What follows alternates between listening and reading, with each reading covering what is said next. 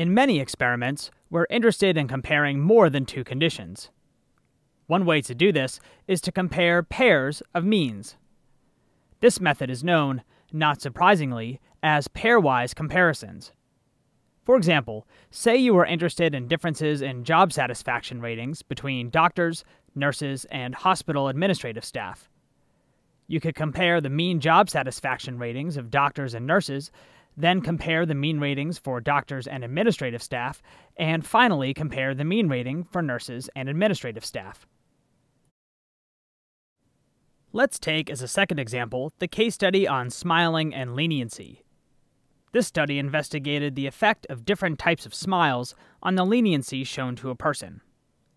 The 4 types of smiles are shown here: false, felt, neutral, and miserable. How do you think we should go about testing for differences in how the man was treated when he had different kinds of smiles? One way to proceed would be to do a t-test of each group mean with each other group mean. So you would compare the mean in the false condition to the mean in the felt condition, then compare the mean in the false condition to the mean in the neutral condition, and so on. This method would result in 6 comparisons altogether. The problem with this approach is that if you performed 6 t-tests, you would have 6 chances to make a type 1 error. When a type 1 error is made, a true null hypothesis is incorrectly rejected. As statisticians like to talk in double negatives, I'll translate. It means that you would conclude that there is a difference in the population, when in fact there is none. Therefore, if you're using the 0.05 significance level, the probability that you would make a type 1 error on at least one of these comparisons is greater than 0.05. And the more means that are compared, the more the type 1 error rate is inflated. This graph shows the number of possible comparisons between pairs of means as a function of the number of means. If there are only 2 means, then only one comparison can be made. But if there are 12 means, then there are 66 possible comparisons.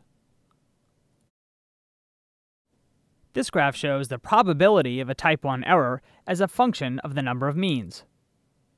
As you can see, if you have an experiment with 12 means, the probability that at least one of the 66 comparisons among means would be significant, even though all 12 population means were about the same, is about 0.70. The inflated type 1 error rate can be controlled using the Tukey Honestly Significant Difference Test, or Tukey HSD for short. The Tukey HSD is based on the studentized range distribution, which is a variation of the t-distribution. We use the studentized range distribution because it takes into account the number of means being compared. Let's get back to our example, the smiling and leniency study, to see how we compute the Tukey HSD test. You might notice that the computations are very similar to those of an independent group's t-test. We'll go through each of the 4 steps to compute Tukey HSD. We'll compute the means and variances, the mean square error, the studentized t, which is also known as q, and then the p-value. First, we compute the means and variances of each group. They are shown in the table here. Second, compute the mean square error, or MSE. This is simply the mean of the variances. Here it is equal to 2.65. Third, calculate the studentized t, also known as q, for each pair of means. In this equation, m sub I is one mean, m sub j is the other mean, and n is the number of scores in each group. For these data, there are 34 observations per group, so our n is 34. The value in the denominator is the square root of the mean square error, 2.65, divided by 34, which equals 0.279. Finally, compute p for each comparison using the studentized range calculator. You plug in q, the number of means, and your degrees of freedom. The degrees of freedom is equal to the total number of observations minus the number of means. So for this experiment, that's 136 minus 4, which equals 132. Now we have our results. The only significant comparison is between the false smile and the neutral smile. You might notice that some of these results appear to be paradoxical. For example, it looks like the false smile is the same as the miserable smile, and the miserable smile is the same as the neutral smile. But the false smile is different from the neutral smile.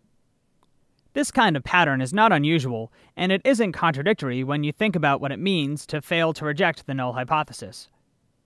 When you fail to reject the null hypothesis, it is not the same as accepting it.